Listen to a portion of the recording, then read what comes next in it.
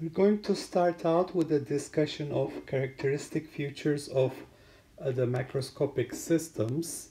So in order to do that, we have to distinguish between macroscopic and microscopic systems. So what do we mean when we say if a system is macroscopic or microscopic?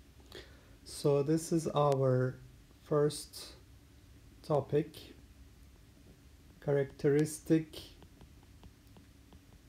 features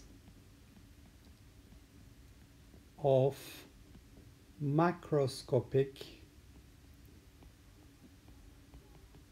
systems. All right, so what do we mean by a macroscopic system? So let's define a macroscopic system. Macroscopic systems are systems whose dimensions are much larger than the atomic scale. So we need to have dimensions much greater than atomic dimensions. So we look at the dimensions of the system. It has to be much greater than atomic dimensions. So what do we mean by atomic dimensions? What is the length scale here? Well, if you remember from Bohr model, for example, the radius of the hydrogen atom is 0.5 angstroms. So basically, this is our scale, angstrom scale. So this should be much greater than the angstrom scale. And if I look at how many atoms make up this system, the number of atoms that I observe in the system should be very large.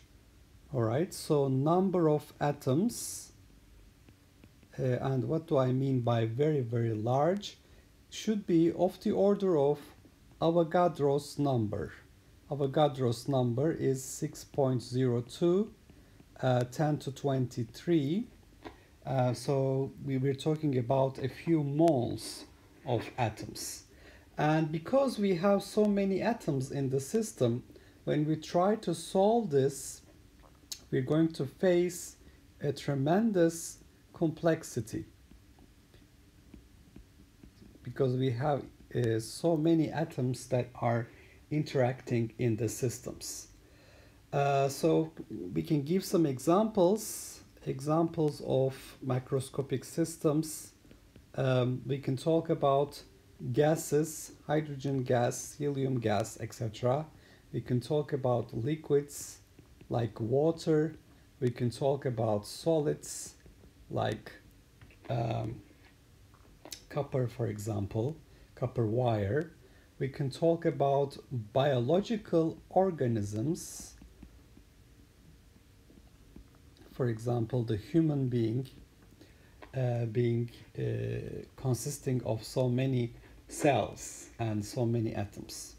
And when we have to deal with such tremendous complexity, we have to introduce methods that are not as rigorous as classical mechanics or quantum mechanics, so methods that rely on statistical description of the systems. So we will be using statistical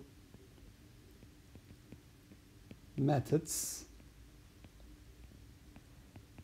So we can talk about the average behavior of the system, and these will be used to deduce the essential characteristics of the system.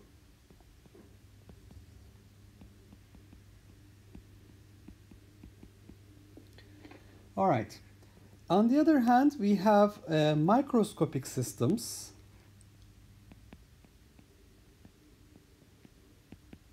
And microscopic systems, as opposed to macroscopic systems, will have dimensions that are comparable to atomic scale, so less than or comparable to atomic scale, that is angstrom scale. And we can give examples of microscopic systems, we can talk about individual atoms, individual molecules. We can talk about subatomic particles like electrons. We can talk about nuclei, etc. And so in this scale I have here, the dimensions are decreasing, going from molecules to atoms and to subatomic particles, electrons, etc. So in the case of these microscopic systems, which methods do we use to deduce measurable parameters of the system? We use atomic theory, which is based on quantum mechanics.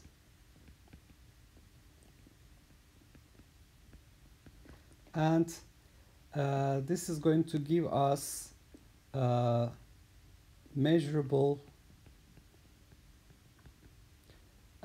macroscopic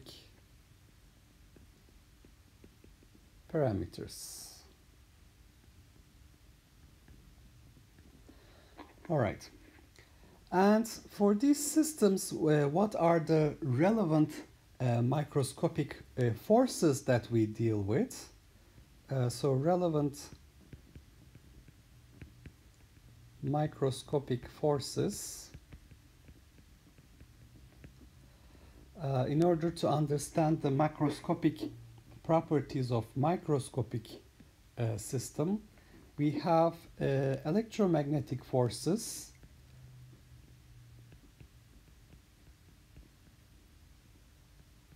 these will be the dominating factor in deducing these characteristics. For example, other fundamental forces like gravitational force is too small. Gravitational force is too small. When we don't talk about what is going on inside the nucleus, the nuclear forces like strong forces, irrelevant in macroscopic phenomena most of the time. So basically the forces that we deal with are mostly electromagnetic forces. Okay, so let's give some more examples of macroscopic scale complexity. Macroscopic scale complexity. And you will see that there are some YouTube videos that I recommend that you watch for more examples of macroscopic complexity. For example, as one example, we can give a gas, a helium gas, condenses very abruptly at a temperature of 4.2 Kelvin and pressure of 1 atmosphere, atmospheric pressure, to helium liquid, liquefaction of helium. This is a very complex phenomenon. Another very complex phenomenon that's very difficult to understand starting from first principles or atomic theory is the biological growth process. So starting from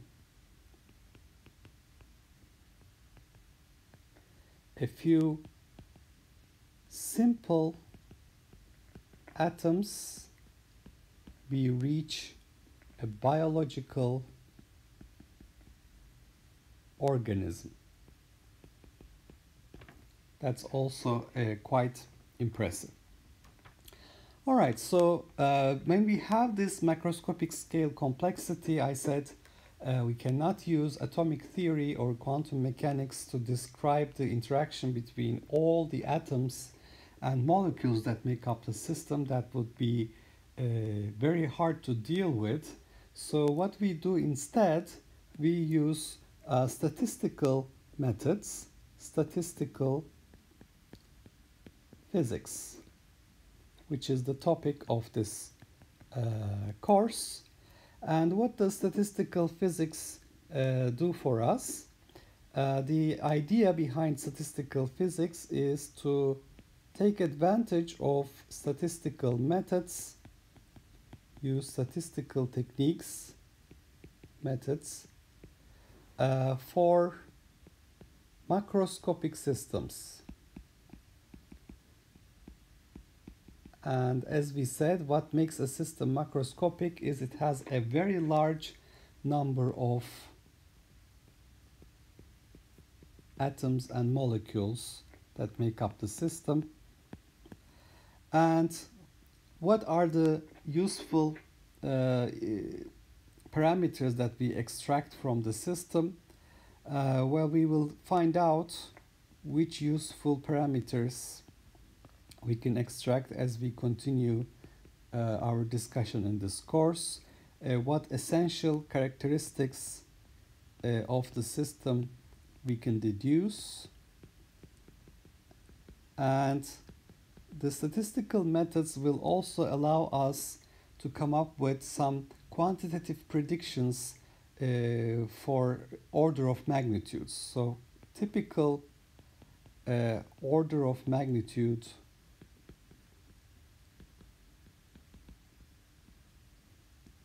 for quantitative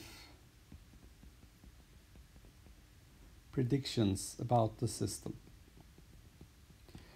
So if you have taken any course on statistics, you will know that we deal with the mean values, standard deviations, the probability, etc. So all these concepts will be very helpful, and we will use these concepts in order to understand the overall behavior of a macroscopic system in detail.